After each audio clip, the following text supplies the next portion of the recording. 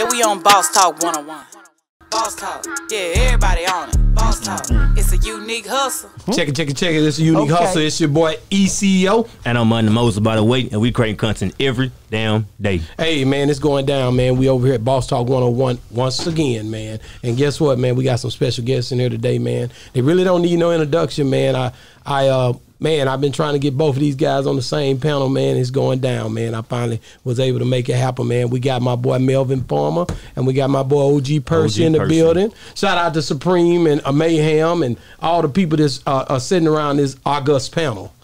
You know, because like I say, and I asked this question with a different group of people, but California, I had California and Texas in here, and I always be thinking in my mind, like, to be, and Melvin, you know, from long time ago, with being the Crip, from being in California, and then someone being affiliated with Crip in Texas. How does that merit the respect, or do they? Because my cousins from LA, and when they would come down, it wasn't really a thing to where they was like, they come down, I take them to Shreveport, they act like, hey man, you know, they solidified and what we doing wasn't or whatever. So how do you look at that?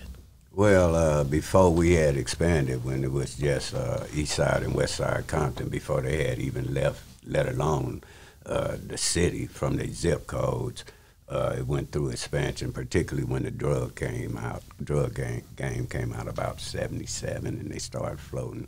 But I've always looked at it like this: we don't die, we multiply.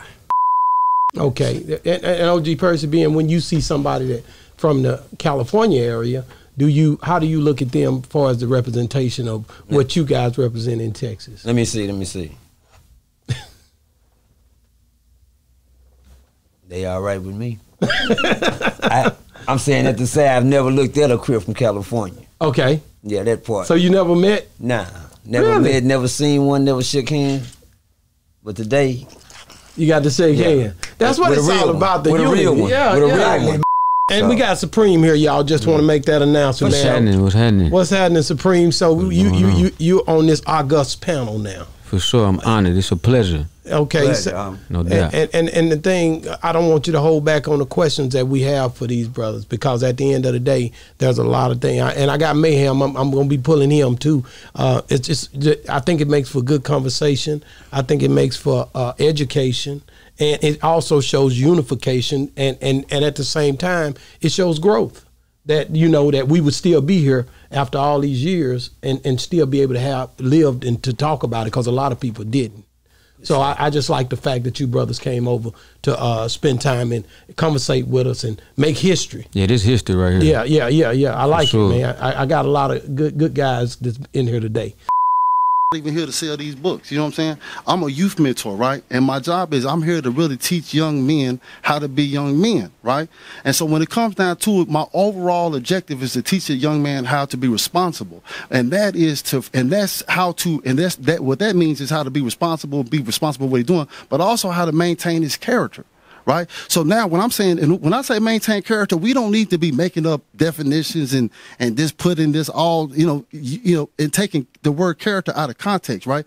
The word character means the way other people perceive you. Right. Character is important because we have to maintain character. That's why I said I grew up around a cripping character. Right. And that was dangerous for me, but it also saved me.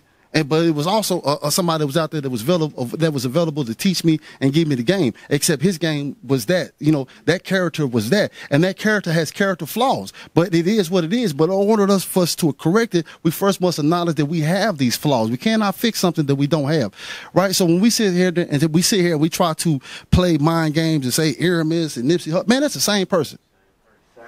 That's the same person. So, and my thing is this. So one of the most important things, I ain't say the most important thing, but one of the most important things that I could teach any man is respect. You know what the most important thing about respect is? Don't disrespect. Disrespect. Thank you. OG Percy. I got one. I want to ask you that same question.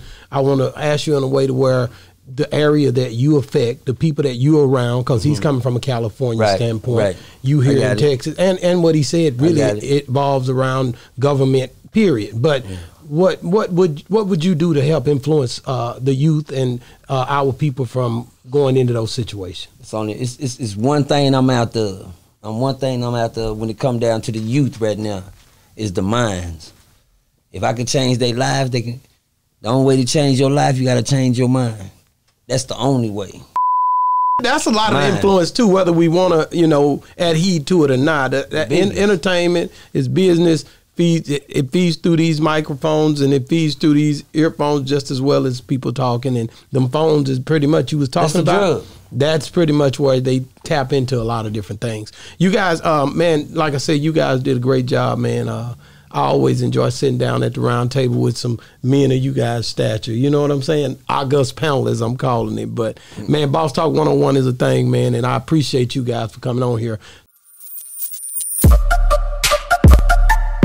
Yeah, we on Boss Talk 101.